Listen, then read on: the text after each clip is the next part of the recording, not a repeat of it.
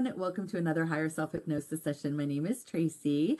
I have my lovely client Ingrid here who has agreed for her session. If it makes it out to social media, it means I also thought it would be good and beneficial and helpful to everyone else. So if it's out here, then that means it turned out to be a really informative, helpful session for you. Not to say that it won't be for her, but there would be good things in here that you could learn how your higher self can work with. You can work with your higher self, which is you, on how to get healing and downloads and upgrades and answers for yourself. So this is part one, the intake session. So pretending the camera's not even on now, Ingrid, this is where I get to learn all about you so that when you're under, we're going to come up with our list of questions, but to know how to follow up with them and know the issues going on with you, I might be like, oh, when your higher self answers a question, I might be like, oh, is that why she experiences blah, blah, blah, blah, blah, right? Which if I don't know anything about you, I can't know that.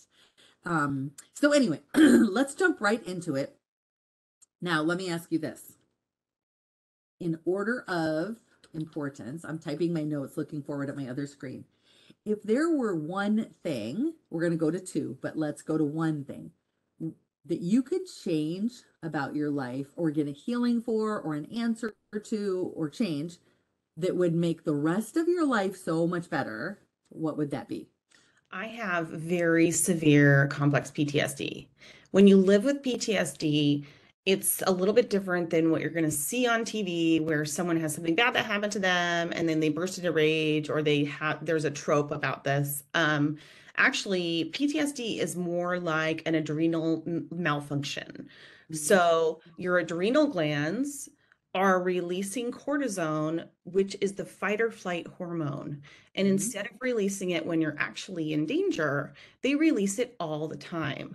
So your body is so taxed because fighting adrenaline and fighting cortisol is not a natural state of being. And it can really affect everything about you, including your relationships, fear that you have, your ability to function in public, your ability to work, and also can affect you physically because cortisol is not good for your body and can really cause long-term health problems. So my main goal for today is to ask my higher self why I have this condition and to see if we can clear any of it away. Awesome. Okay.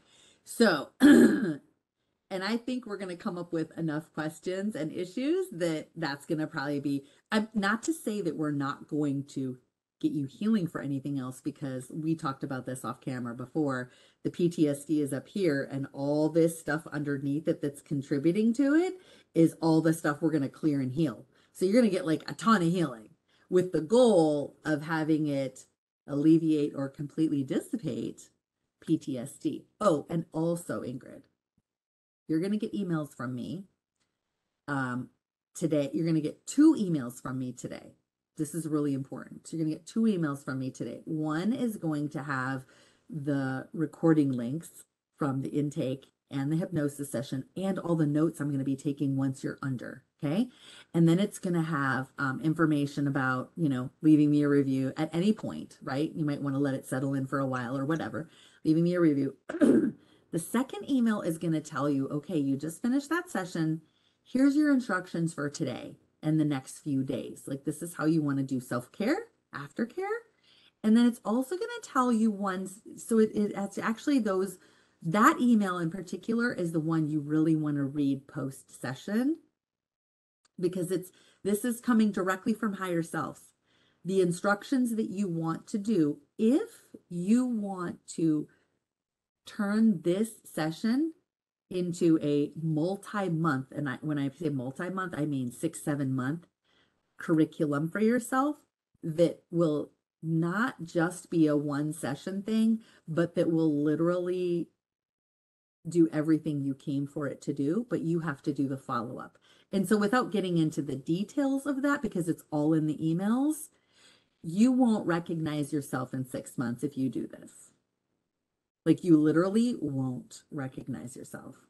So having said that, hopefully that's motivation, but you have to do it. And it's not that difficult. And you literally could do it in maybe 30 minutes a day, max 15 Awesome. to 30 minutes a day, right? So it's not something that has to take hours of your time. Maybe if you have a Saturday and you could spend an hour on it to include a deeper meditation about it, yeah, that would be great. Because I know you got an 8-year-old and you work. So, but it doesn't have to take a lot of time. It just has to take consistent time. Okay. Okay, that's it. So the second email you're going to get from me today is the one that's going to tell you what your exercise for today is. And Okay. I'll just tell you really quickly, one of the things in there that it tells you to do, other than the self-care, what you need to do for self-care, it's going to tell you that don't listen to the recording today. Don't read the notes today. That starts tomorrow or beyond. Okay. Okay. Today, what you want to do when you're done is you want to grab a paper or go on your computer or grab a journal and you want to write down everything you remember from the session. What sticks out the most in your mind from the session on there and what your higher self said about it. Because it might be slightly different than the way your higher self said it in the session, what you remember, what you typed down on the paper. But that's good because that's your higher self expanding a little bit more on it. So don't worry about it if it's not verbatim. Go, oh, I don't think my higher self said it that way. No, don't worry about it. My higher self said this, and this is what I remember about it. Because you're going to be seeing and hearing things in your mind that you don't verbalize to me. Mhm. Because it's just like in a meditation, like, how do I explain this? Right? How do I couldn't get all the words out for what I was seeing or feeling. But when you journal it, those words might start coming out. So that's why you want to do it without listening to the recording first. You want to write down, so it might be easier to type it because then you can expand as much as you want. But that's your assignment for today. If you want to turn this into a curriculum where you want to recognize yourself in 6 months from now. And then the email you're going to get the day after is going to tell you how you're actually going to break this down into little bite size, like I said, 15 minute a day, bite size pieces to process it and continue the healing. Awesome. Sound good? So that's a new thing I just started doing. So you're one of the lucky ones. This is about my second week just sending this email out and coming up with this little curriculum plan from higher selves. So second thing, if you could have a goal of healing, getting answers to, or clearing a second thing, what would that be? I want to heal and clear my son's pain and relationship with his biological father. And I want to protect him and I from the self-destructive behavior that dad exhibits and really create an aura of safety around myself and my child from the toxic behavior. You said create an aura of safety. Yes. Okay. So I want my son and I to be able to live our life unaffected by his choices and his moods and his substance abuse and all of the things that, could cause really severe harm for my 8-year-old developmentally. Mm.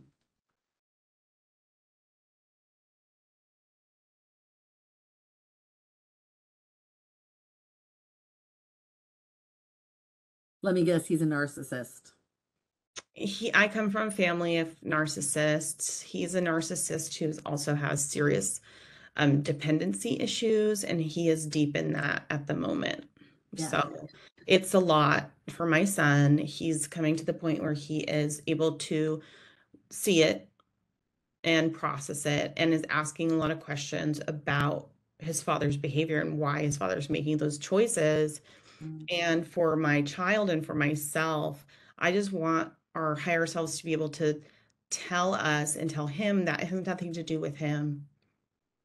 And his father's choices are his father's choices, and they have nothing to do with him and they cannot hurt him. Mm-hmm. Right. Yeah, it's that whole conversation about that I have with my clients all the time about everyone chooses their own journey before they come here. We're all different souls on different paths, different levels, and we come down here wanting to experience different things, right? Mhm. Wow. Similarly, Okay. my son is me. Yeah. So any work that I do here, he and I share that DNA and those cells. So I'm really hoping to kind of envelope our house, envelope our home, quote unquote, wherever we are together in that Yeah. protection. Yeah. I love that. Okay. We'll be able to we'll make sure we fit in at least a couple questions. If not, if we can't get to that, It's a lot already. I think it's really critical that we get those in. Okay. I do. I feel like, yeah, we need to get some of that in. But it's interesting because I have actually a gaslighting course coming up. Not that I don't know a lot about it. I do because yeah, I've had experience, my first husband and an ex-boyfriend that were narcissists. So, and yeah. Take the course. I've been in Oh, yeah. therapy for years for narcissistic abuse. And if you haven't, take the course, please. Yeah. I have the book I'm going to read first. It's called Gaslighting. Yeah. Um, and yeah, so, and then I take the I'm class. just So talking I'm to your excited. viewers. I'm like, take it. Oh yeah, yeah, Yeah. yeah, yeah. It's from this place called PESI, and it's called the course is called Gaslighting. It's yeah. I've already I've already kind of sped read the book. Now I'm going to go through a little bit more carefully, but oh my gosh, there was a lot of really good things in there and suggestions because and I know and I've learned through these sessions that the only way to deal with a narcissist, well, besides shielding yourself, protecting yourself, all that, right?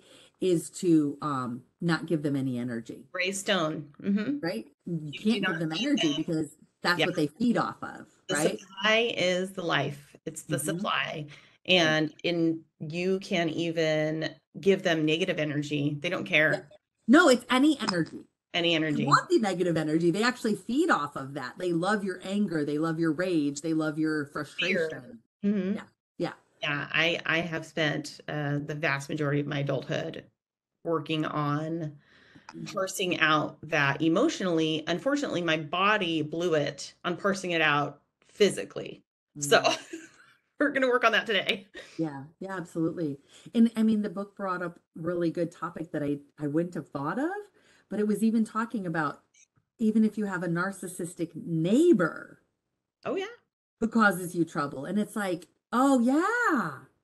Wow. That's interesting, right? Yeah. It is the most dangerous relationship that you can be in They're because very dangerous. you Yeah. don't know which kind you get, you don't know which flavor you're getting, Yeah. and they will make you feel crazy. I Yeah. mean, yeah. Yeah. Yeah. So, okay, my dear, let's do this. So, why don't you, and I know you said off camera that you have quite a bit of trauma from growing up. So, without going like way into detail, because I really want to get to the PTSD stuff, but of course we have to know what's going on. So start telling me about your life growing up, mom, dad, significant relationships, how those relationships were. Sure.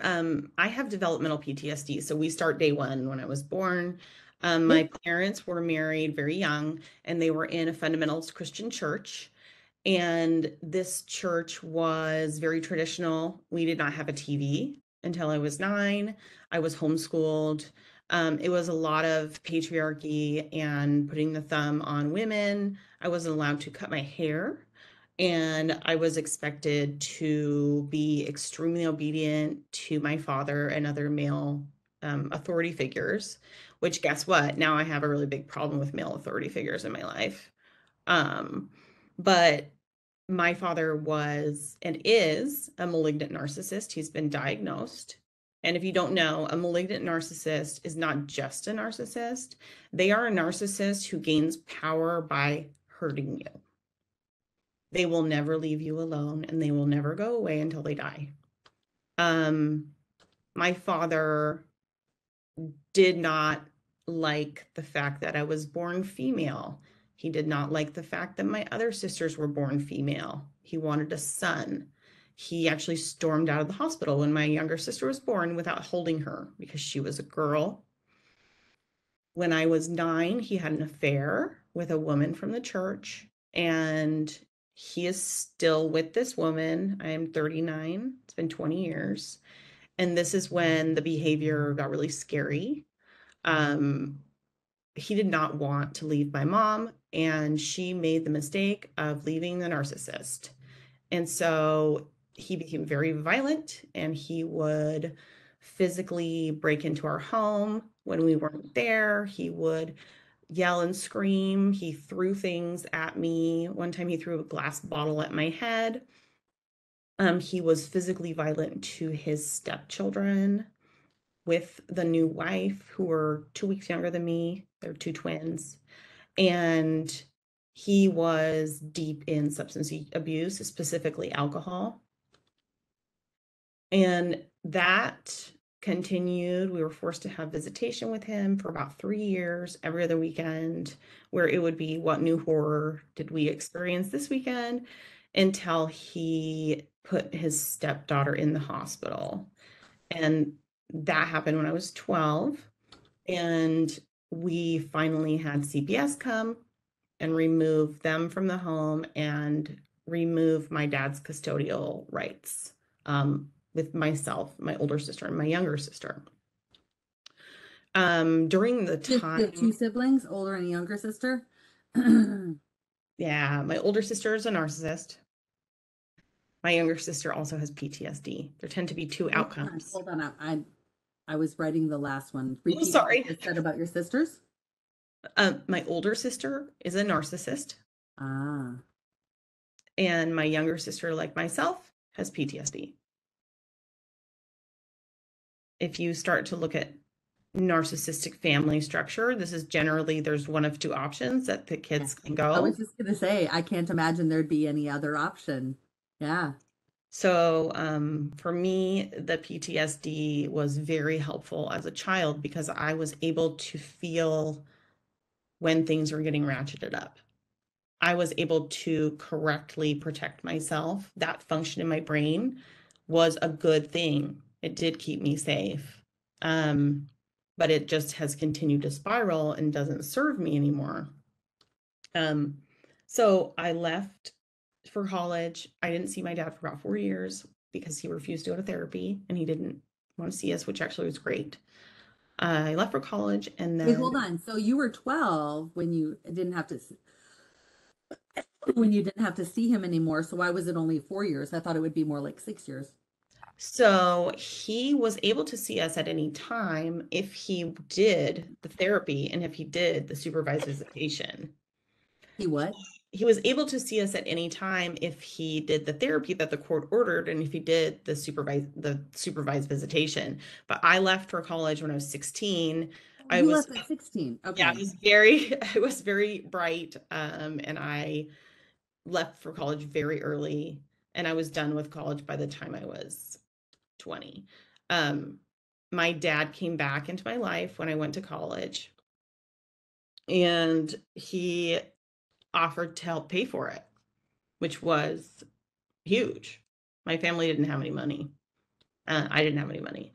And during the time that he was gone, he became much better at saying the right things and using the psychology that he learned, because narcissists, when they go to therapy, they learn how to manipulate you better, Yeah. to manipulate me and bring me back into his life and my sisters as well. But the volatility was still there. It was just a different flavor of volatility. It became more emotional abuse. You're fat, you're not making enough money, you need to do this school, there's no way you're going to succeed, etc. And that went on off and on for a while until about 2008. And in 2008, I was 26. I lost my job in California after the financial crisis. I was working at Merrill Lynch. Obviously, all of us lost our jobs.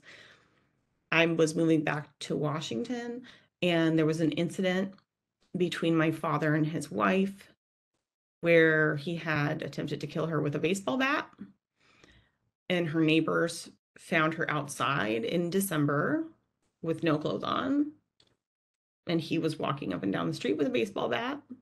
And she was bleeding, and she had two black eyes, a broken nose, He had tried to push her out of the car on Highway 99, which is a street that you can go 45 miles an hour on.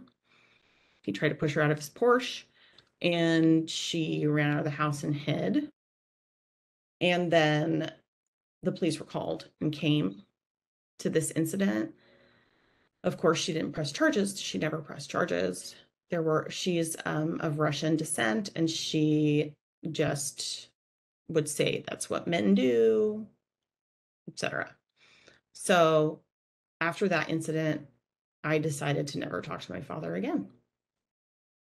And I began using the Greystone method, which is not giving anything positive or negative, and no communication. This was fine. And all through my marriage to my now ex-husband, I didn't get harassed by him. Even though he lived very close to me, he still does. But he's a coward. So after my marriage ended and it was just myself and my son, the stalking ratcheted way back up. And I was a woman alone. And so he would stand outside of my apartment for hours at a time. Your dad would? He has access to my social security number because he works in real estate. So he can pull my credit check at any time. I'll never know. He knows where I'm working. He knows where I live. He knows what debt I hold. He knows where I shop. And he started to send letters to my son, his name is Rex. He's very cute. He's a sweet, sweet boy, but he's the son that my father always wanted. And he has no other boys in his grandchildren.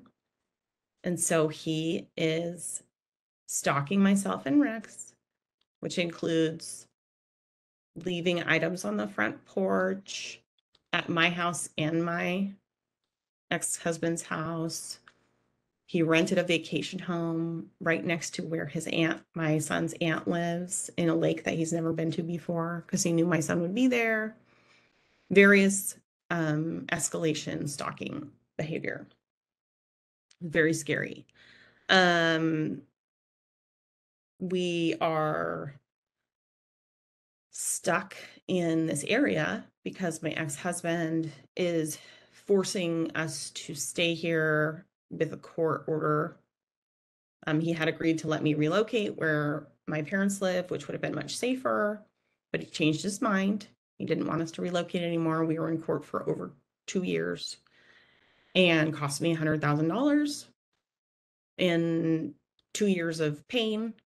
And now my son and I live about 20 minutes away from him, together. So 20 minutes away. When you say him, you mean dad? I mean, your dad. ex-husband and my dad I live in Seattle. My father became extremely wealthy during his time in real estate, and he has about 40 rental properties in Seattle. So he's off and on between here and Palm Springs. I don't really know when he's going to be here, but it's whenever. So a lot of me thinks at any time he's just going to show up and shoot me in the face. And then a lot of me thinks that narcissistic people wouldn't risk jail time, so he won't. But he did kidnap me when I was a child, and I do have a child that is the same age. And that he wants this child more than anything in the world. He sees this child as his legacy, which to me is so bizarre to even imagine that you could think a kid you didn't even know or haven't met belongs to you and you're entitled to this child. Right. Wow. So does your son know any of what's going on with regard to your dad? Very little, because he's only 8. He has known from the age of 5, when the stalking really got ratcheted up, that if someone tells you that they're Grandpa E, that this is not a nice person, we don't talk to them. Okay, And he doesn't have contact with grandpa. Okay. My Grandpa E has left gifts for him, has sent him postcards, and I can intercept them here. But at my son's father's house, he's successfully been able to leave toys on the porch and notes. Excuse me. Okay. Wow. Okay. So your ex-husband, and we're going to get into him, but just this question for him right now, does he let your son see your dad or no? I don't believe he did before because my son would have told me, but I have a court order that says he cannot. That Have says he cannot what? my ex-husband cannot let my son be around Grandpa E, period. Okay. Okay. Cost me $100,000, but I got that out of it, so it's worth it. Yeah.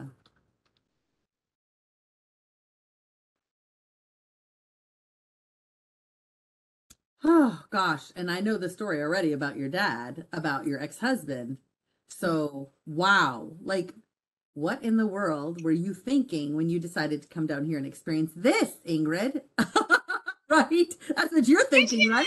And I know. I'm like, what did I want to do this time? What was I thinking?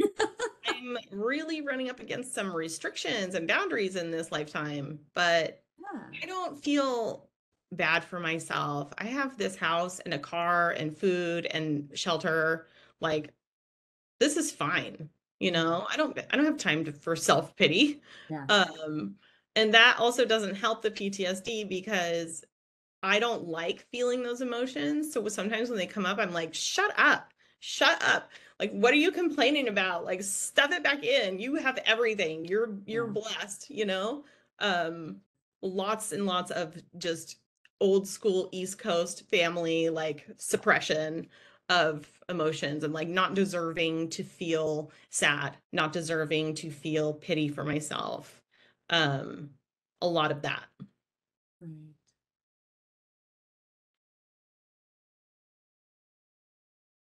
Us moms do a great job with that.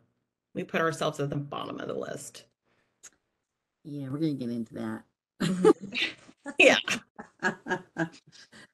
Well, let me ask you this question. Just a tiny detour in the middle of all of this.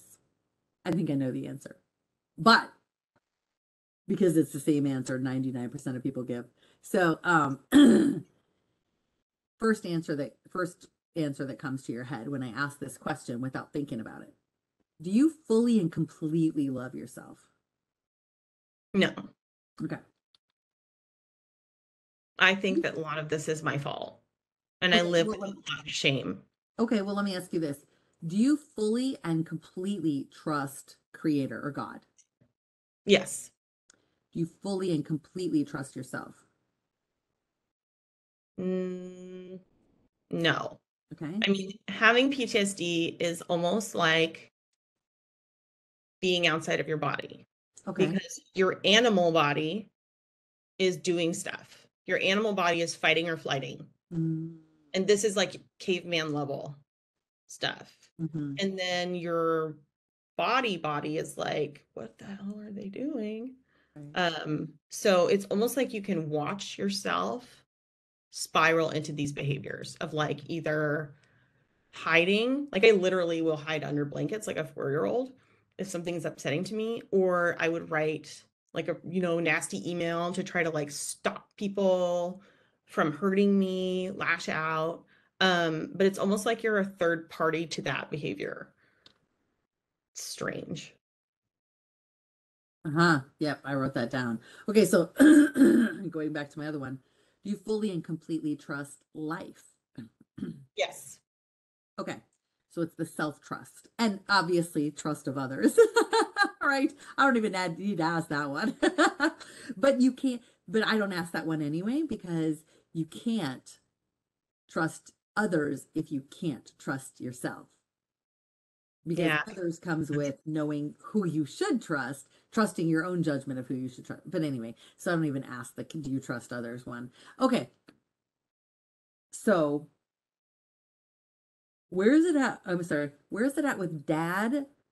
Like right now in your life? Like, have you seen him 6 months ago, a year ago? Like, what are his what are his, in the last, 5, 6 months, what are the attempts he's done toward you or your son?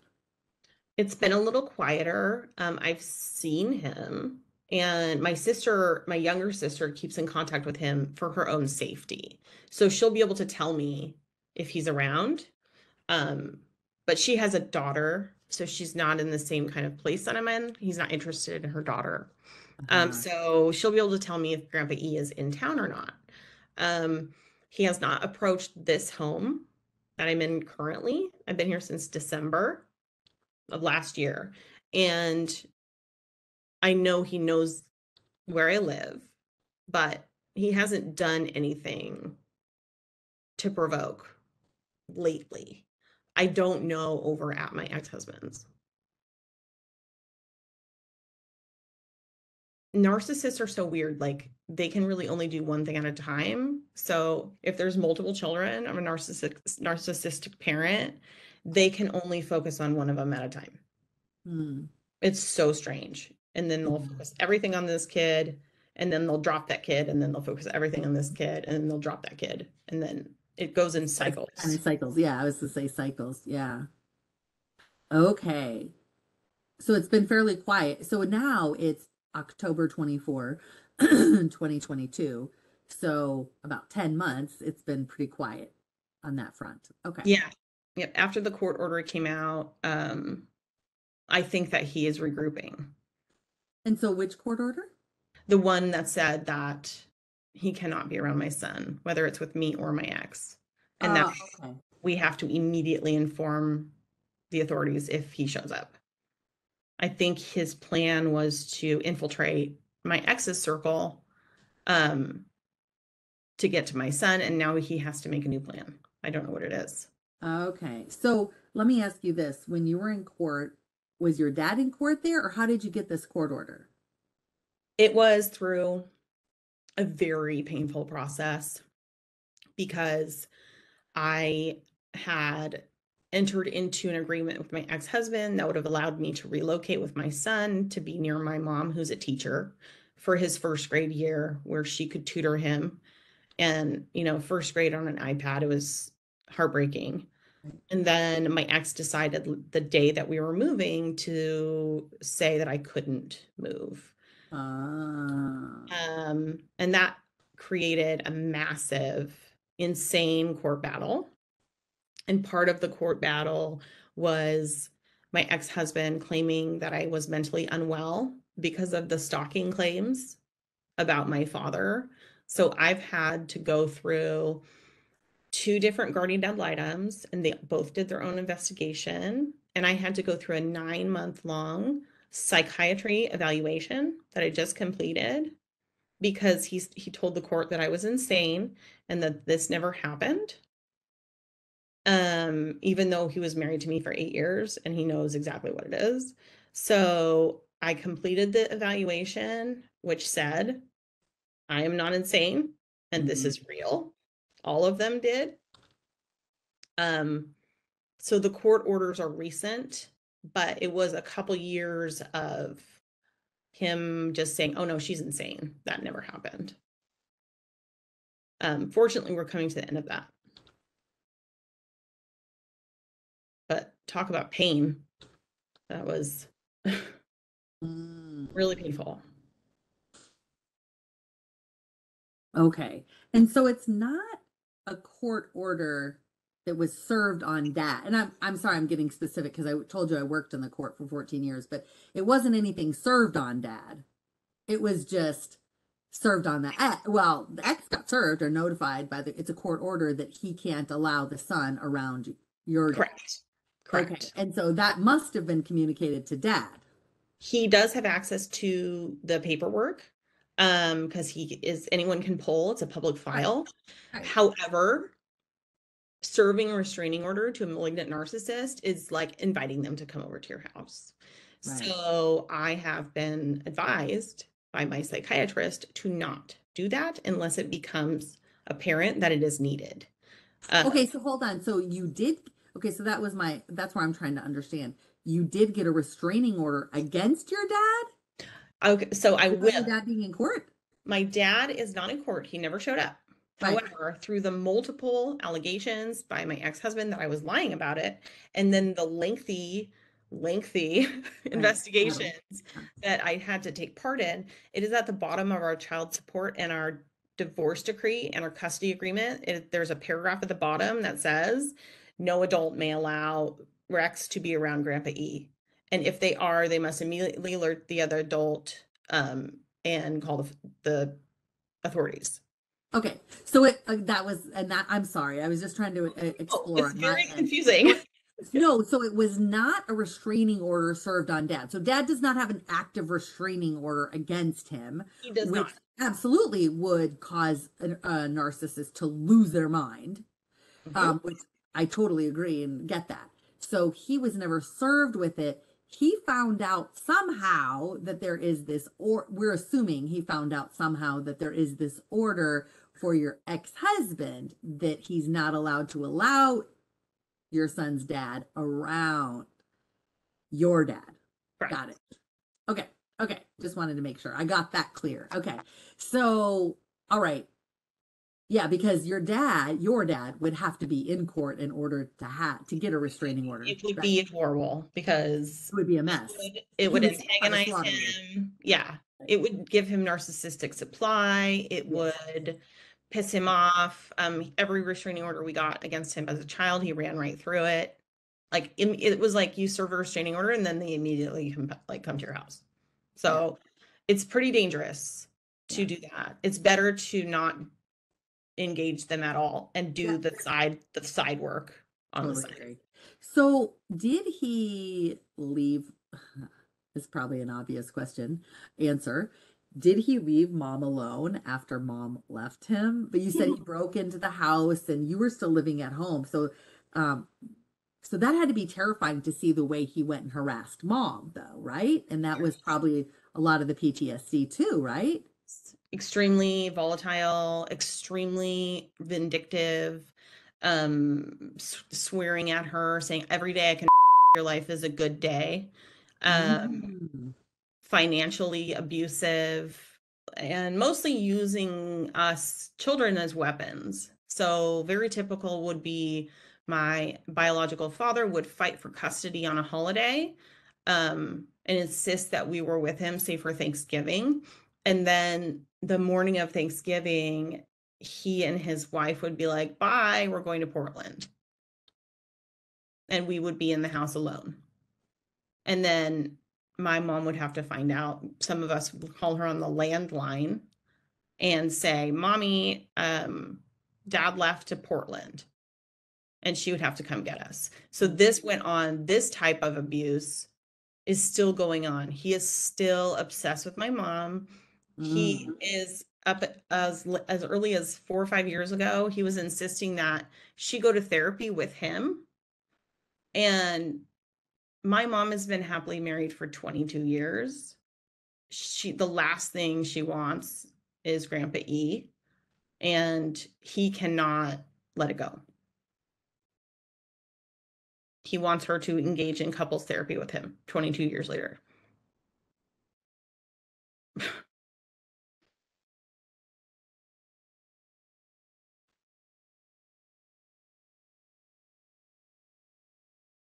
How about this question? And okay, so I have the benefit of, I guess I call it a benefit. I have the benefit of having done hundreds and hundreds of sessions, hearing other people talk about narcissists and what's going on with them, and then hearing how their higher self responds and the possible explanation, so to speak, of why these narcissists are the way they are, which can shed a lot of light and actually almost feels like it's releasing chains once you can see things and know things about that person and their soul. So having said that, because I'm not going to assume I have ideas, which I'm not going to say because I don't want to taint your session, but of what might be going on here just based on other sessions. But do you want to ask any questions for your knowledge and enlightenment about dad's soul as far as Is he a dark energy? Like real, like almost, or actually without a soul or something like that? Do you want to ask any questions like that? Absolutely. That would be very helpful. Okay, okay, okay. I was trying to be really gentle the way I said that, wasn't I? Is he Satan himself? Like, let's Well, maybe. there's other things he could be too. Let me just say that. Oh my God, it's not good. Whatever it is, it's not We're cute. good. Yeah. No, we can definitely ask. I think that there is a reason that I have these physiological and adrenal issues. There's a reason that I'm being protected, quote unquote, by this PTSD response. Um, and that it started in childhood. My spirit team went, holy shit, to give her something um, at that time. So mom, I'm thinking, mom was, are you the oldest? I'm middle. So the We oldest know sister, we know yeah, dad didn't just start being a narcissist when you were born. So mom was likely living under tremendous abuse my while she mom's was mom is a pregnant. narcissist. You Oh. find that a lot when people marry narcissists. My grandma is an insane narcissist. She's not capable of the type of abuse, the physical abuse and terror that my father is because she's 98 pounds and 5 feet tall. However, my mom was the golden child of a narcissist parent. And if you know anything about narcissism, they can't have more than one kid. One kid is the golden child, can do no wrong. The other kid is the goat. And so my mom was her mother's golden child. My aunt was the goat. My mom married a man who treated her exactly the same as her mother. So she went out, she left one narcissistic relationship and moved into another narcissistic relationship. And the supply of energy for both her mother and for my biological father came from her. And she's only recently been able to sit down and look at that and kind of start to parse through it. It's it's a lot. Mhm. It's a lot for her, but she's doing the work. Mm.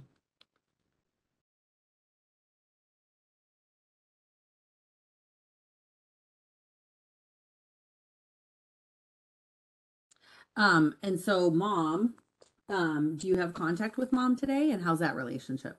Mom and I are very, very close. We speak almost daily.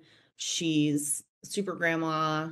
Um, we are becoming less mother-daughter, more friends, and we have a very strong relationship. She's supported me in every possible way that she can, and I do the same for her.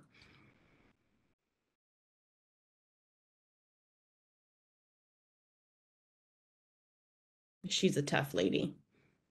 She's, yeah, And what about the guy she married? He's a good guy? he's a great guy. So she married Jim. I call him dad. He's been in my life for almost 25 years. He is definitely an acts of service type of person. So he will come down to my house and fix things that are broken. He will take my son and go play baseball with him. He carved pumpkins with my son this weekend, and he's a very good father figure for my son to have. And they are extremely stable. Their house is always the same. The decorations from last year, Halloween, are up now. And it's a very safe, good environment for my son.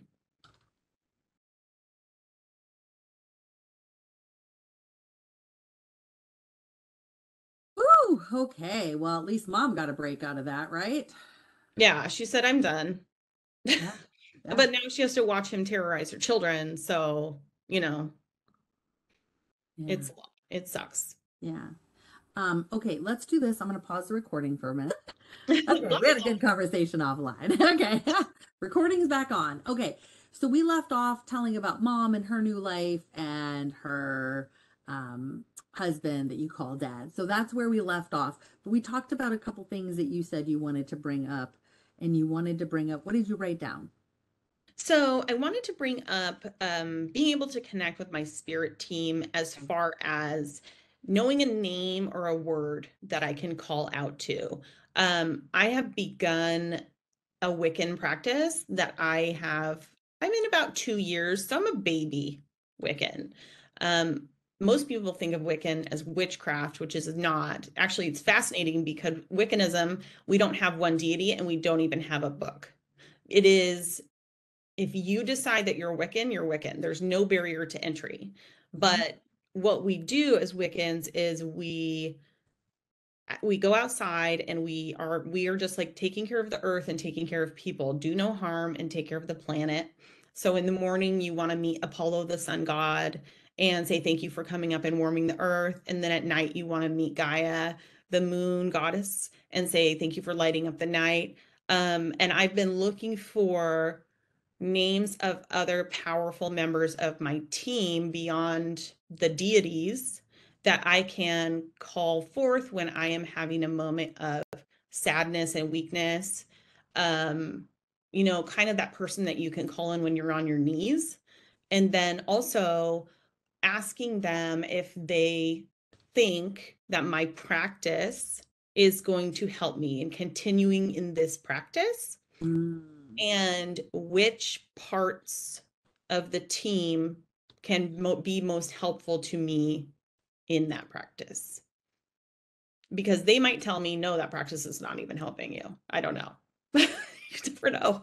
Right, right. Yeah, who knows, right? What's for you in your journey, right? Oh, and then the other thing is, when you experience a lot of trauma, and I think a lot of people will be able to relate to this, you develop a really heightened sense of empathy because it keeps you safe. So if someone walks into the room with bad energy and Hmm. you know that this is a dangerous person, um, that's a safety, it originates as a safety mechanism. Um, so I'm highly empathic to the point where I'm kind of clairsentient even through texts. I can tell where someone is and what's going on with them. Um, I can tell if they're in a bad mood or a good mood. And I want to either heal that part of myself if it is continuing to push the PTSD cycle. If I Heal don't, what part of yourself? What do you mean? so it's hard to explain. So when you are in PTSD, there's a hypervigilance that Mm. is protecting yourself. So I'm wondering, I want to ask my spirit team if that empathy that I'm feeling, that extra empathy is part of that hypervigilant cycle. And that I don't need to worry about how everyone feels. I can just trust that I'm okay. That's one way that I look at it. And then the second way that I look at it could be the hyper empathy that I feel is a powerful tool that I should continue to use and develop. So I wonder which part of this is toxic and a leftover from being scared all the time, and which part of it is a gift, and and should I seek to expand that? Okay, got it. I got it. Got it. I wrote that down. Okay. It's a hard one because it's like Yeah. I don't Yeah. know. Okay, so now talking, okay, now do you think you have PTSD also from the ex-husband, your son's father? So let's talk as briefly as we can about him, because as always we're gonna run really late because I need like 30 minutes to put your questions together. Oh, no problem. So So I'll just yeah, run through that. yeah. We'll call him K. K Okay. is he's an addict. Has been an addict since I met him. He'll be an addict and he To will drugs and alcohol or both? all of the above. Um, Okay. So and let his me ask you this. So hold on, before we go any further. You said he was when I met him. So why not, no judgment, like ever, ever, ever, just FYI, okay? Because we did what we did because it was the best we knew at the time, right? So there's no judgment about that. But I'm just wondering, where were you at that you were okay with that? I have a significant father wound, and Ah, okay. Kay is 14 years older than me. When I met him, I was 26 and he was 40.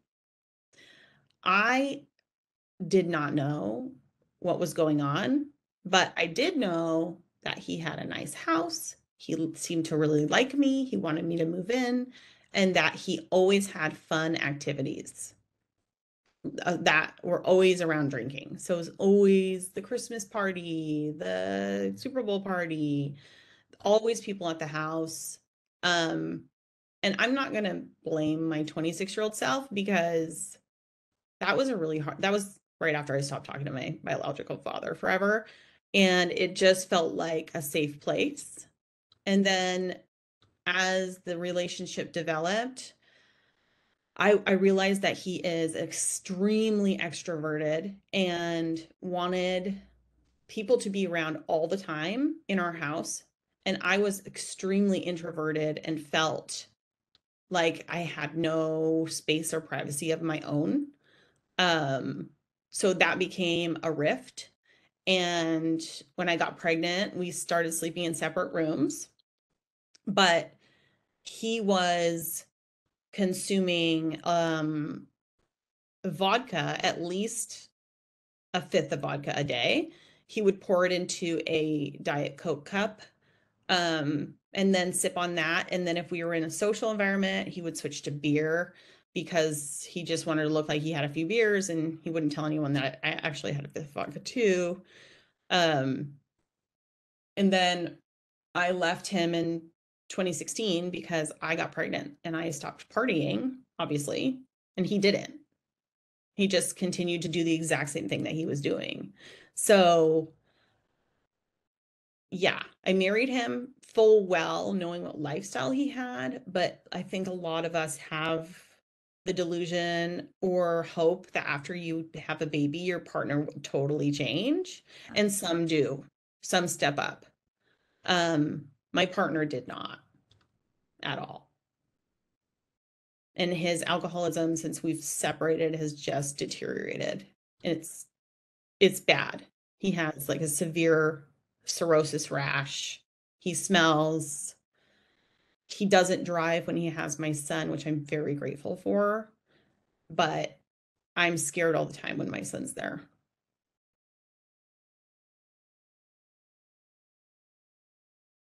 And so I'm guessing he gets like every other weekend type of thing or what?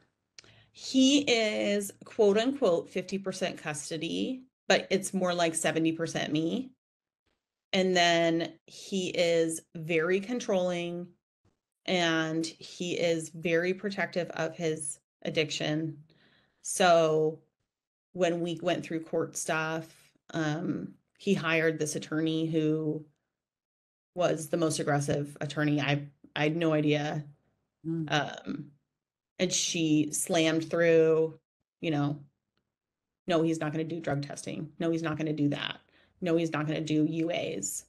He doesn't have a problem, even though he went to rehab because he OD'd in 2017. And he was in a coma for 11 days from alcohol withdrawal.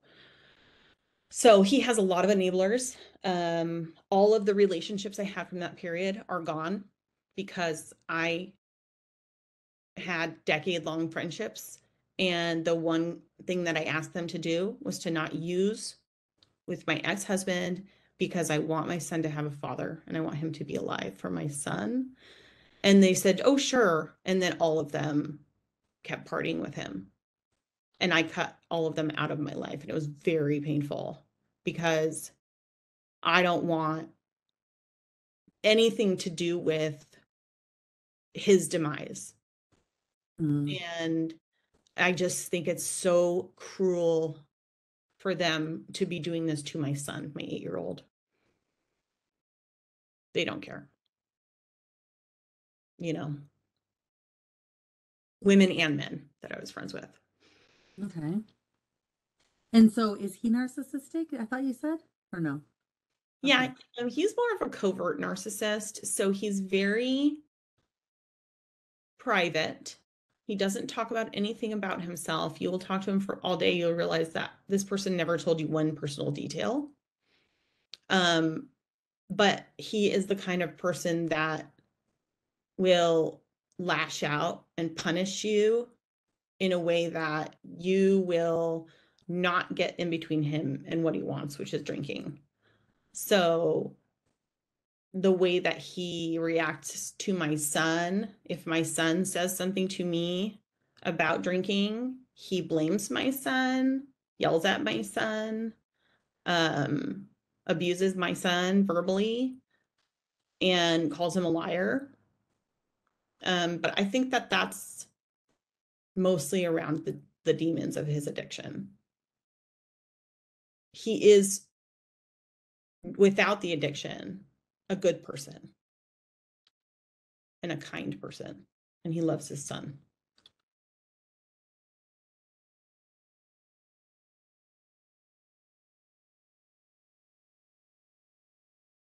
So is he able to even hold a job having that much of an addiction or no?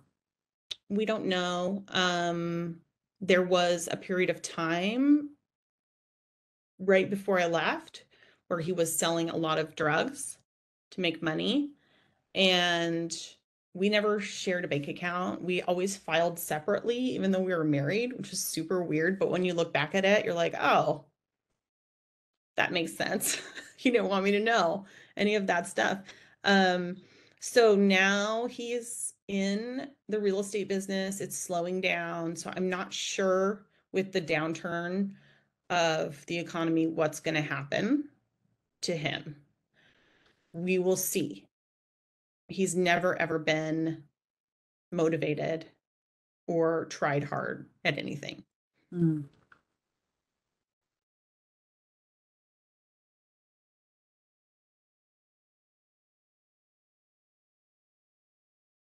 So, with regard to him, is he still harassing you or anything like that, or no? Yeah, he doesn't want the truth to come out. And my son is getting older and older, and things are happening that have to be talked about. For example, he went to Mexico with some of his friends, and he told me that he was leaving my son with his sister, who is not a perfect childcare person, but she's, she has it together. She's okay. And then my son called me at 8:30, and he said, I'm actually at my grandma's, my ex's mom's house, and she's passed out and I can't get her to wake up and no one else is here. So I had to go Mm. pick him up at 8:30 at night. And that caused a big problem with the family because they don't want anyone looking at their addiction and behavior. So my son is going to continue to notice these things. My grandma is passed out. I can't wake her up. She's been drinking wine. She took her hearing aids out. And my ex's reaction to that was telling my son he needed to apologize for leaving her house. But you're documenting all this, of course, for legal purposes. Yes. Yes. And my son and I talk a lot about his dad, and we talk a lot about how his dad didn't have a good mom or a good dad, and he never learned how to talk about his feelings, and it's not his fault that he can't do that. He is the best dad that he can be, but he didn't have anyone to help him be a good dad. And so my son is aware that dad is not perfect. Dad's not an ideal dad. And he's also, what I'm afraid of most for my son, because my ex's dad dropped dead at 57 from drinking. My ex is 54.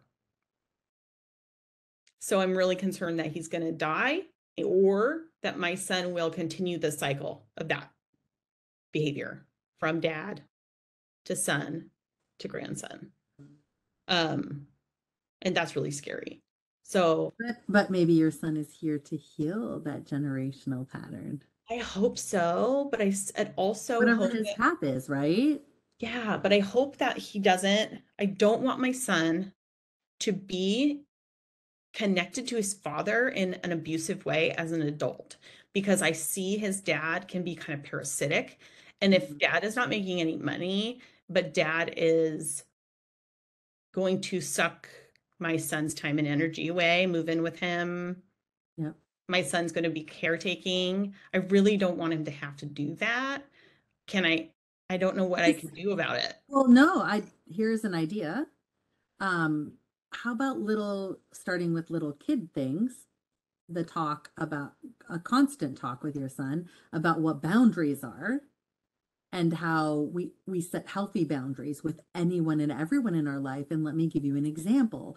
It's the example they teach in school, good touch, bad touch, right? I mean, that's just like an example of a boundary, right? Yep. We can start it at kid level. Not that it has to be good touch, bad touch, but do we allow anyone to talk to us like this? Do we allow another kid to just punch us, or what do we do? And just using like lots of examples, because it's putting stuff in their brains like in a way to try to positively help him, so that when he is older, he's got this foundation of being taught what a healthy boundary is. Because like, I mean, my sessions are full of people who saw their mom or dad or whoever not have healthy boundaries, let alone them ever be taught what a boundary was, or that you could even have one. And if you could have one, how do you enforce it? Like, what does that look like? They've never, that gets a foreign concept, right? And that's like 90 some percent of the population, right? Cheating, right? Oh my God. We don't teach that. So it's like, well, let me change this and teach my son, just starting kid level, what it means and what it is to have a healthy boundary. Yeah, and how we don't have to be, there are other options of behavior. Yeah. Like, And and it's even having them troubleshoot and be like, okay, so if this were the situation, what are some different options? Little Johnny, or use an example of a story. What are some different options of what Johnny could have done besides allow that person to talk to him that way, or touch him that way, or treat him that way, or be in that situation? What are some other things he could have done? Which one do you think would be the healthiest for him? Not no regard for what the other person might feel. That's the big thing in teaching boundaries. It doesn't matter what the other person thinks or feels or how they act. The boundary is not about them. The boundary is about protecting yourself and having healthy boundaries for us. It's not for the other person. Tracy, that brings up my PTSD and my constantly worrying about what other people are feeling and thinking. So I think I need to work on my own boundaries to show Right. my son, because when you are always worried about other people's reactions and Mhm. feelings, I don't even think about myself. When I meet someone, all I think about is, are they going to hurt me? Do they like me? I Mhm. can't remember their name. I can't remember what people are wearing because I'm in a world of fear. So I think that if I work on that Right. to show my Yes. son, Yeah. because he doesn't have anyone to show him that, and I can't. I'm too Mhm. scared of just the waking You world. have the financial ability, and do you have your son in therapy or no? Yeah, okay, so unfortunately, the mental health crisis from COVID is just horrible. And my son has been on a wait list to get to therapy for a year. They're telling us that they'll have people aging out in December. Mhm. So, because last year he stopped eating for about a month, and I was really upset by that and wanted to know what's going on. He's very introverted, he's very private, he's very sensitive. And so I called my doctor, she referred him to Children's, and they said, great, see him in a year. Yep. Mhm. Well, we're in October, so hopefully he can get into therapy soon. But Yeah. that would be a good thing I would ask the therapist to address too, Yeah. I is hope that my can you son can teach him tell. boundaries? Yeah. He really wants to not be at his dad's house anymore. And I have been telling him, like, okay, it's your choice when because I went to court already and the court said you have to be at your dad's, but if you want to, you can tell people that your dad is drinking and you don't want to go home with him, and they will call me and I'll pick you up. And he's terrified to do that because he doesn't want to upset his father, Mm. even though he would love to do that. Sorry, delivery. My dog's going crazy. I don't know if you can hear it. Oh, I can't even hear it. Oh, Yeah, good. don't Okay. even worry. Okay, so he's terrified to tell his mother when dad is drinking because of the repercussions from his dad, right? Yep. Yeah, dad has no problem blaming 6, 7, 8-year-old for his behavior, for dad's behavior. So Rex really walks on eggshells around his father. Mm-hmm. Which will, if he's not already, he probably is, but which will lead him to be a people pleaser and not have boundaries. Exactly. The two go hand in hand, being a people pleaser and not having boundaries, because you can't Yeah. have boundaries. No. You're You taught don't. that you can't. Right. Right. Right. So it's teaching him how to be in his power, not be a people pleaser by not caring how anyone else reacts or what they say or do or think. That's his life. Um, That would be very difficult. I mean, I see this as a multi-year journey for my son to yeah. do that. He's Yeah. such a sensitive child. He always gets the kindness award in class. And I don't know if he wants to do it or if he's just kind of play acting, taking care of everyone. It's a weird thing because the teachers have said things like, this kid is following your son around and obviously bothering your son, but your son doesn't say anything about it. Because he's not having boundaries. Nope. Mm-hmm. Yeah, it's that whole boundary teaching thing. Mm-hmm. Poor Yikes. guy. Okay.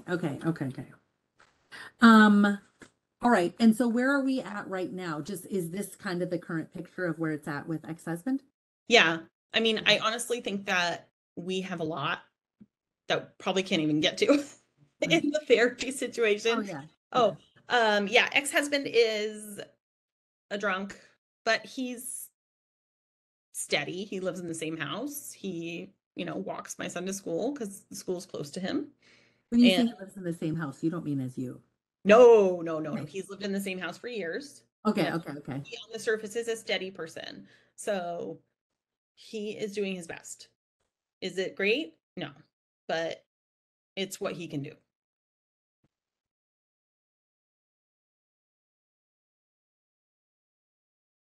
Okay. All right. And so the PTSD is, tell me exactly how that, I mean, you've given me a little bit of example so far. Like you said, when I meet someone, I ask, are they going to hurt me? And you live in a world of fear. So tell me a little bit more how you're affected by the PTSD, like what it looks like for you. It is going to be taking over my entire life. We are in a downward spiral right now with the PTSD symptoms because when I first started feeling this anxiety, it was when I was in my mid 20s and it was transient and it would come and go. And then as I got older, as mental health issues do, they stick around a little bit longer, they get a little bit stronger. But for me, PTSD is a loop and it's a self-fulfilling loop. So basically, I'm tell myself that the world is a scary place full of people who are going to hurt me. I will meet someone and I don't know on purpose or not, that is a scary person that will hurt me.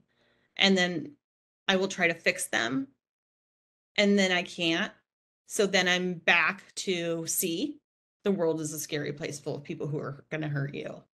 And I don't see it getting better unless I can really drop a lot of that fear. Because when you are in survival mode, you just do and see things that keep you there. And I have found myself, especially through COVID and especially through the last couple of years, I don't go out at night. I don't want to be around people. I am sitting at home alone because that's where I feel safe. And as someone who's 39 and single, I don't want to write myself off as a person who has no life and no activities.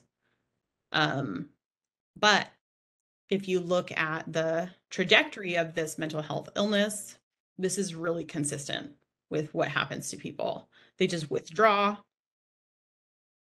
shut down, say, oh, I'm an introvert and I don't need anyone. And I you know, need to control my interactions with people by, you know, keeping them far away from me and not really letting them know anything about me. And then if they screw up one time, I'm going to block them Okay. and cut them off because I'm scared of them, especially men. And I have convinced myself that they will hurt me verbally, physically, in any way.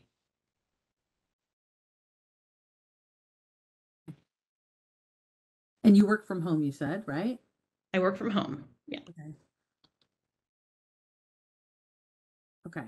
And you said before we went on the recording that this is it a fear of men that spills over into your work, or was just an issue you had with someone at work? Which unfortunately we're not going to be able to get into that because there's already so many questions already. I know we're going to have that we're going to try to fit in one session. But was it a fear of him, or is just inappropriate action from someone at work? There was some inappropriate action. The fear for me at work comes with when men get angry and yell. Okay. I work in a highly men oriented industry. I'm in tech. There are very few women. And I have really serious triggers around men's anger. When I was a kid, if my dad yelled, that means I was getting hit or something else was about to go down. So if men raise their voice to me in any way at work, I shut down. And I'm a powerful person at work. I have a powerful title. I am an influential person. And this is so stunting. You know, the idea that I'm going to shrivel into this little cocoon of fear Mm.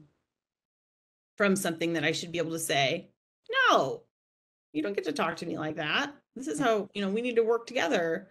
But it's been really hard on my career Mm-hmm. because once someone does that to you, you don't trust them anymore. And then when you lose trust, you stop communicating and it's a spiral. And so going back to the boundaries issue, do you say something to them or no? I don't think that, I think I've tried everything there, but what I've gotten constantly, the feedback is that I'm being sensitive and I'm being overdramatic. So I've learned to not do it. You're being gaslit at work. Like what the Oh, heck? yeah. Yeah. I And mean, work and that corporate America, unfortunately, is a masculine energy. Like it's a most very women, mhm, masculine most women energy that go into around them. this, yeah, they leave by the time they're 50. They just leave the industry in tech because it's so abusive and it's so bro culture. It's hard. It's a really hard industry. So I don't blame them.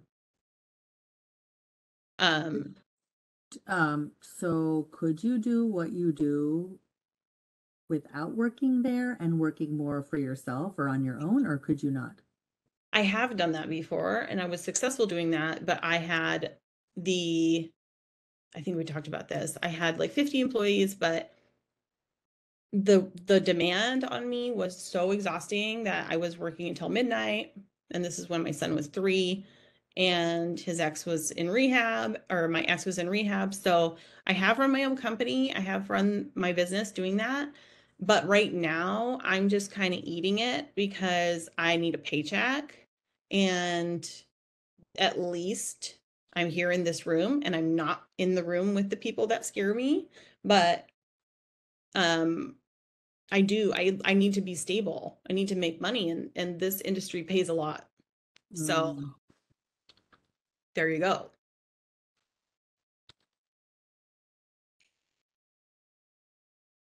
Okay, got it. I know where I'm taking it. The question. Okay. Okay. All right, I'm gonna pause the recording while I work on the question. So hold on. Okay, clarifying question. Can you pinpoint the first time you remember, not the first time, but the first time you remember just being completely like shocked at your dad's crazy behavior, and what happened there? So, one of the first memories is a piano recital with myself and my older sister. We were maybe 4 and 5 or 5 and 6. Okay. And we were at a building, a white building with a big green lawn, and there was kids going up and playing piano. And then there was the parents, and all the kids were sitting in the front row, and the parents would clap when they were done, and it was a normal piano recital. Uh-huh. And my sister played. I was sitting next to her, and she was fidgeting. Um, she wasn't talking. She wasn't making any disturbing noises. She was just fidgeting with something.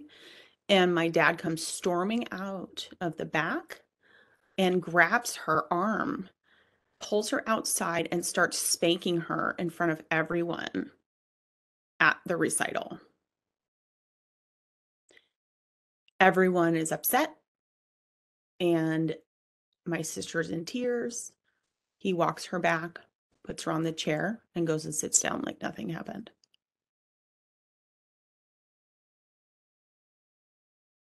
And so tell me about you in that instance. How did you feel? What are you thinking? I was afraid. Um, I was not embarrassed because the fear was too strong.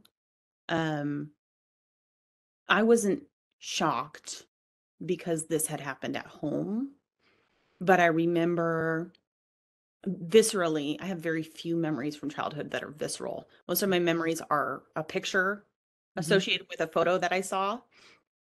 I remember viscerally the stone walk, the white uh, Mhm. door with the mirrors. It was a white mirrored French door. And I remember feeling his anger as he was coming up the aisle and feeling his anger as he was coming back into the building. I could feel him.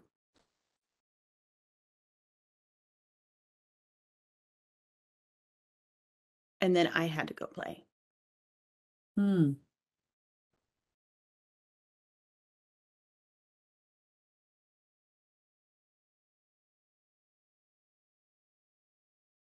Okay. Got that one.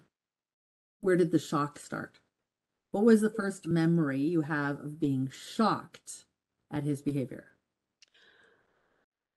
Um, this one were a couple incidences, but he never liked dogs. And we finally got a dog, and her name was Poppy. And she was a normal dog. We had a big backyard. At this point in the intake session, my client started describing how her dad abused a dog of hers when she was a little girl named Poppy. And because we thought it might be too upsetting to viewers, we took that out. But just know that here she was talking about her father abusing her dog, Poppy, and how that impacted her as a little girl.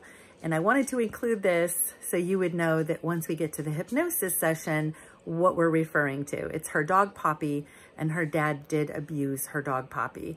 And as a result, he suffered legal consequences with animal control. Enjoy the rest of the session. And then there was two incidents that after he left that were super scary. The one was the weekend after he left, my mom put all of his clothes in boxes and she put them in the garage so he could come pick them up. And we went out to dinner with my grandparents to a local restaurant. They drove down to help my mom. She was a mess. 3 little girls, one was 2. And while we were at the local restaurant, he tried to come back into the house, but she had changed the locks. He busted the door down. He broke the wooden door, and he stole all of her belongings in black trash bags. All He of her. stole them? He couldn't find his clothes. He didn't understand why his clothes were not. I mean, I'm guessing because I'm not him, but he didn't understand why his clothes were not there. He didn't bother to look in the garage for his clothes. So he didn't see anything of his, so he took all of my mom's belongings and put them in black trash bags and stole them. Hmm. Did she ever get them back? Yeah, she got them back. It was just a lot of drama because it was crazy. Like we came So the how door. did, so I know you can see yourself back in that time at that incident. So were you standing there like, like this, or like, how were you feeling? You said I was, shocked, right? yeah, I was shocked, but I was like more catatonic, measured. Um, my shock has been quiet because if you're around someone who's really volatile, you don't want to be noticed. Mm-hmm. And even though he wasn't there, I had questions, what happened, and mommy, mommy, mommy. But for the most part, you're just staring at this like, how is this possible? Is this going to happen every day? Mm. Is he going to break into the house? What is he going to do? Why would he do that? Um, and then there was one other incident that was really scary, which was when he was remodeling a house. They'd been separated for a couple years. We were still going over there every other weekend, and he was very intoxicated in the garage. He was remodeling the house, and he'd been in a fight with his now wife. And she knew he was angry. So she grabbed me around my shoulders, and she said, "We're going to go out and talk to your dad." But she was using me as a human shield because she grabbed me and pushed me out in front of her. And he had a Snapple bottle, glass, and he threw it at us, and it hit the wall 3 inches from my head. Mm. And she held me there so I couldn't leave.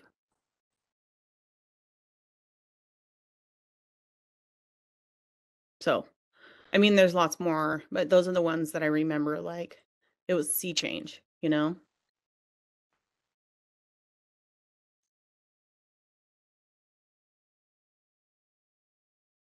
We want him to die.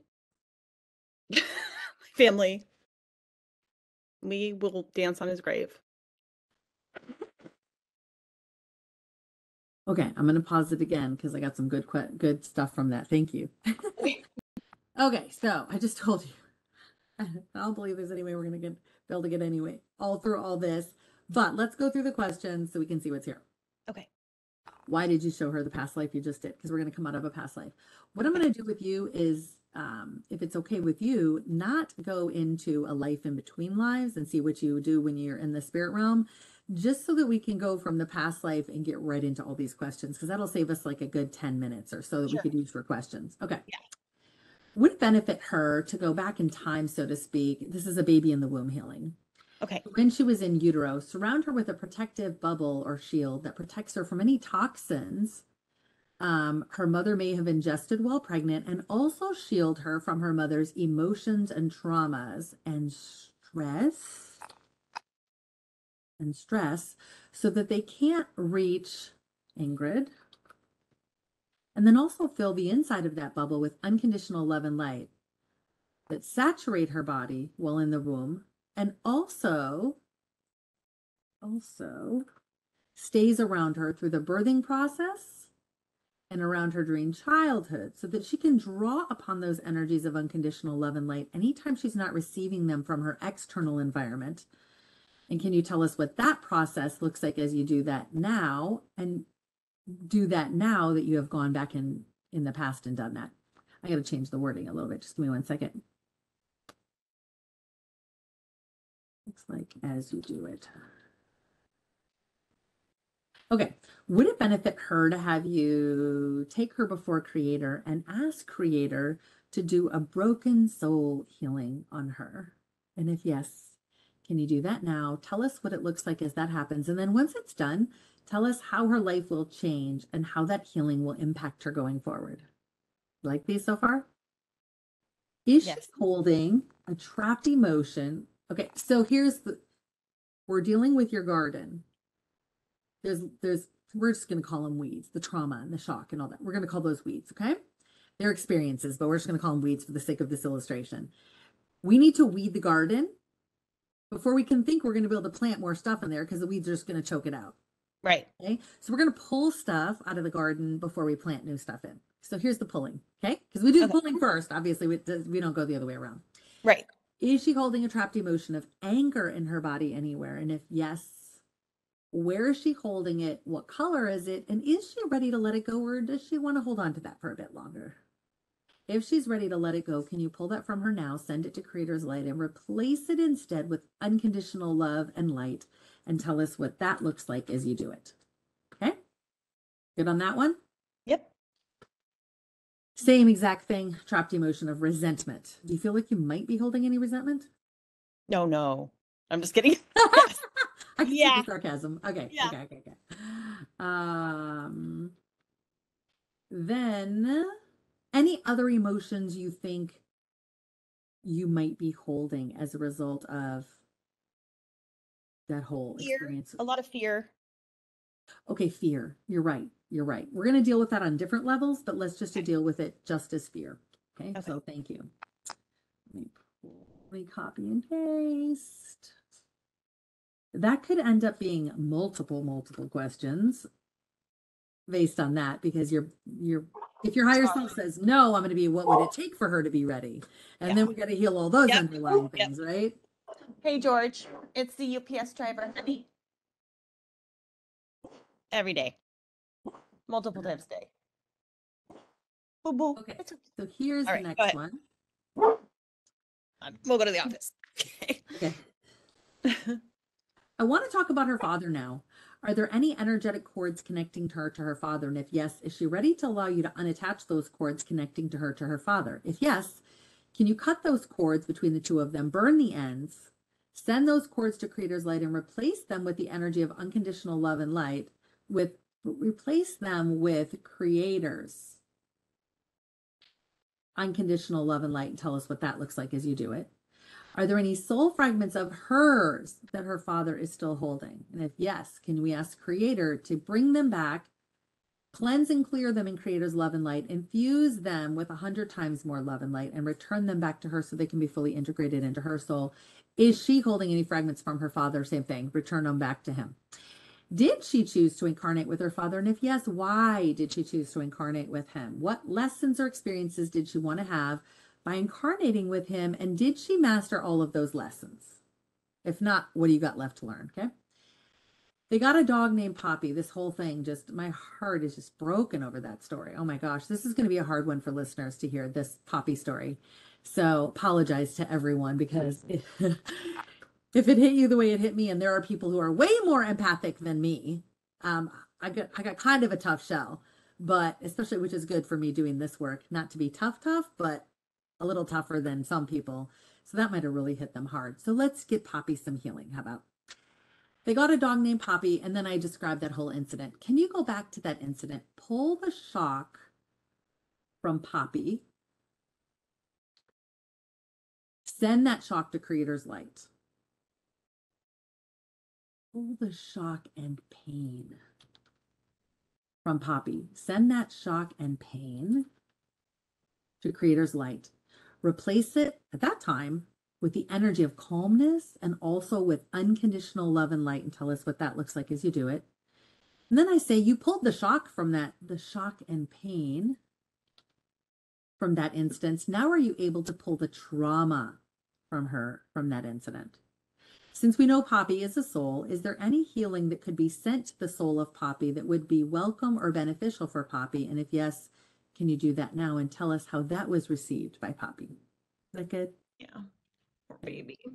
I know. Are you able to work with Poppy's higher self and pull? Oh, I already did. I already did that one. Never mind. Okay, that was a duplicate.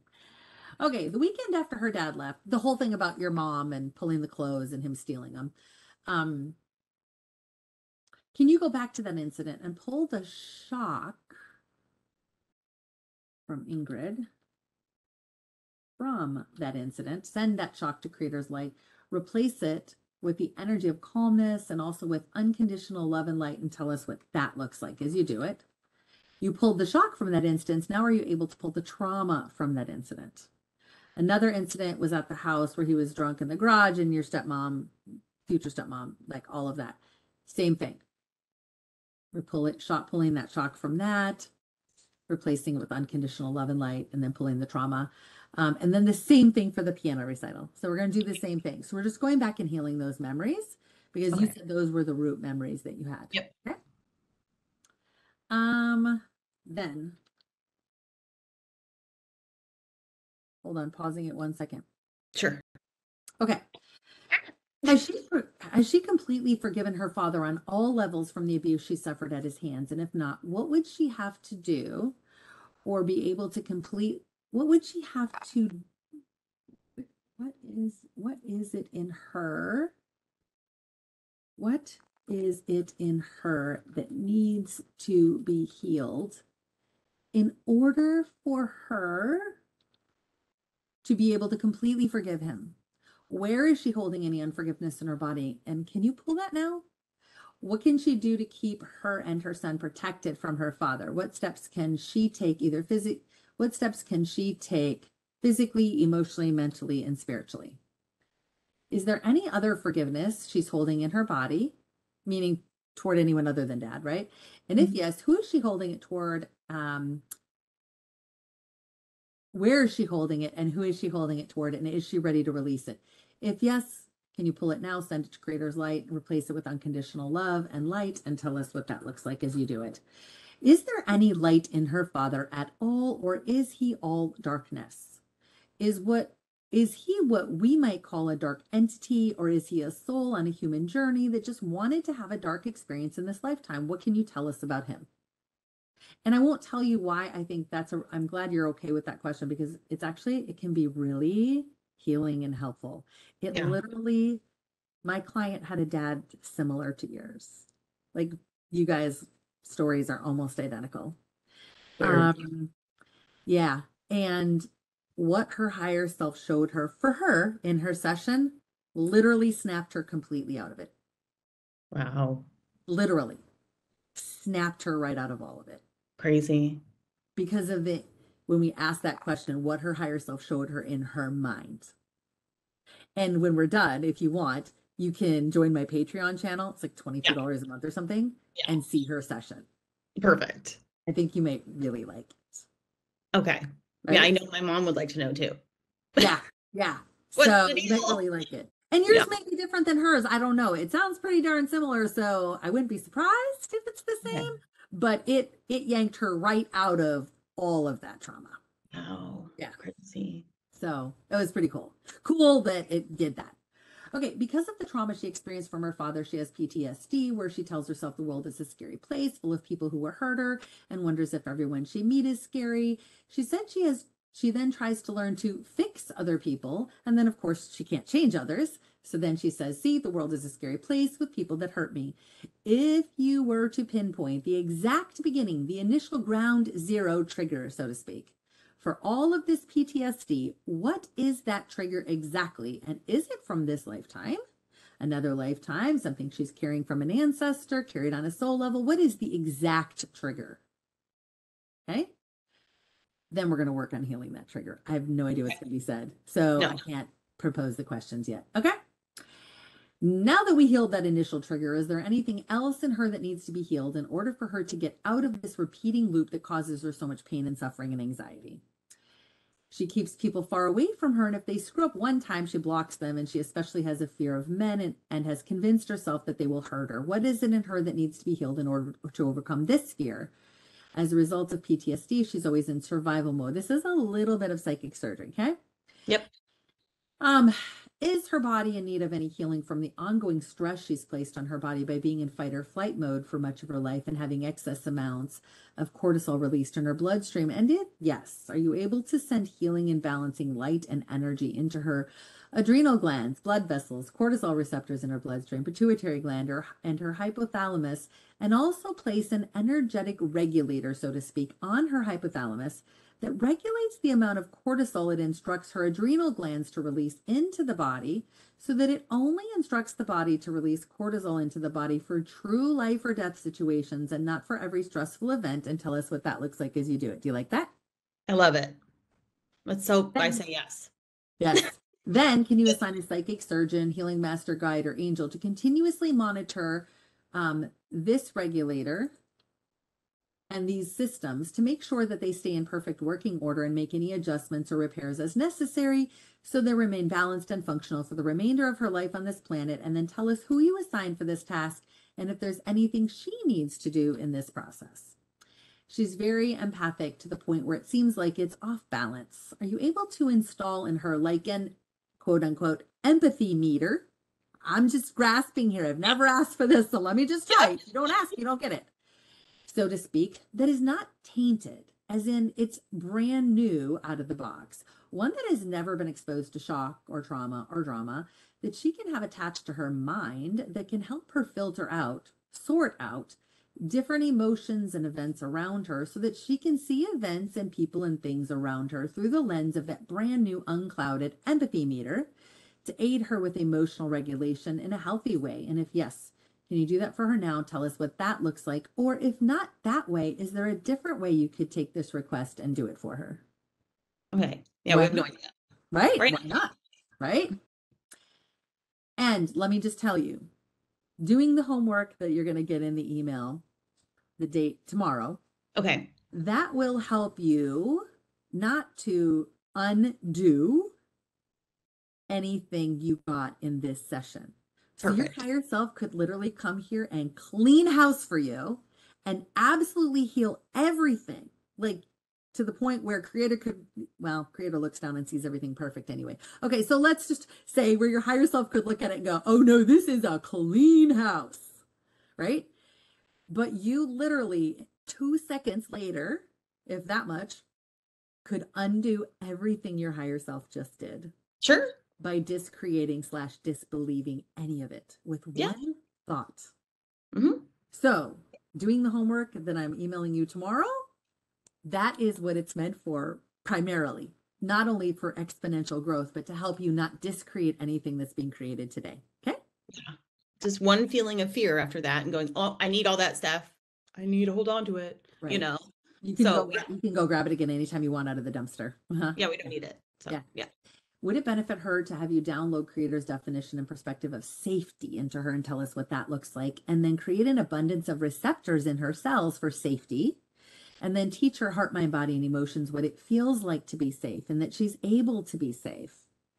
Then would it benefit her, and are you able to download creator's definition and perspective of peace and what it feels like from creator's perspective to live in peace? Tell us what that looks like. Create an abundance. Oh, we already did that one. Fun. Does she have any blocks or belief in her that would prevent her from being able to accept creator's definition and perspective of worthiness? Do you feel like you struggle with worthiness, right? Mm-hmm. And then we have to deal with all that. Like I had a woman the other day, we literally spent 30 minutes just pulling the blocks for her to even being able to receive creator's definition of worthiness. So we had to pull this long list of blocks, then download creator's definition and perspective of worthiness. Because if we didn't pull those weeds, you couldn't plant the new seed. Right. The unpacking is, it could be big, it could be small, it could hijack the whole session. Yes. Thank you. Oh my gosh. I'm going to use your words. I'm going to use your words because I love them. Unpacking it all, it could hijack the session. Yeah. Really, okay. Literally. Right. I mean, like, I think that's, if you have an agenda as a person who's going to be healed, like, you have to give it over to what your, higher self is focusing on. And I'm using those words too. Yeah, like, we can't come in here with an agenda for our higher self. Our ego is doing it. Like, this is not about us. We don't get to make a list of 10 things that we want accomplished. Yes. Right? Oh, I'm so using your words. Yeah. Thank you for being my teacher. Oh my God, this is the earth though. Like, you made a plan. Like, what they say about the best laid plans, right? Very cute. Right. Okay, so then we want to do all that. Hopefully it won't take 30 minutes, but you never know. Whatever, right? It could hijack the whole session. Right. But then we want to download creator's definition and perspective of worthiness. Then teach your heart, mind, body, and emotions what it feels like to be worthy. Then download the program, I Know How to Be Worthy. Then teach your heart, mind, body, and emotions how to walk in creator's definition of worthiness in your daily life. Then same question, same line. Are there any blocks preventing her from being able to accept creator's definition and perspective of self-love? If yes, we're going to deal with all that, right? Then can you teach your heart, mind, body, and emotions what it feels like to love herself? And then that teach them that it knows how to love itself. And then what are some things she can do to increase her self-love? What can she do to best support her son in this life so he's not thrown off his life path as a result of the actions of his father? What can she do to help him stay strong and learn to be in his own power? Okay. Right. What can she do, or what does she need to know in order to be able to connect to her spirit team when she's feeling sad or weak or on her knees? She would really love a name or a keyword or something to refer to them by, but what can you tell her about this? Is her team supportive of her practice of Wiccan, and is that a good path for her life, or is there a different path she may want to pursue that would fit better with her purpose and her path? Are there any other messages you want to share before we end this session? And if she takes all the information from this session and incorporates it into her life, how will her life be different going forward compared to what it would have been like had she not done this session? You see, that's a lot. So we're going to get to what we can get to. Yeah. Right? Let's just, take it one weed at a time. Yep. One weed at a time. We're going to pull one weed at a time. And we're Yep. going to get to everything that we possibly can. Like I said, it depends on the pace your higher self moves or how much underlying stuff there is. I mean, if we need to spend an hour pulling out self-love weeds underneath self-love and unworthiness, that's an hour, right? Sounds like a good hour spent though, like. And it will be because if we can't pull those weeds, you can't plant worthiness. You Right. can't plant self-love. And if we don't pull them, it doesn't matter what you plant over top of it. If it's still underground, it's still going to choke out that new seed. So I'm here for the ride. we got to do the work. Okay. All right. So this is a good place to end part 1. So we'll invite everyone back, if this goes online, to watch part 2, where we'll be jumping right into a past life session. Okay.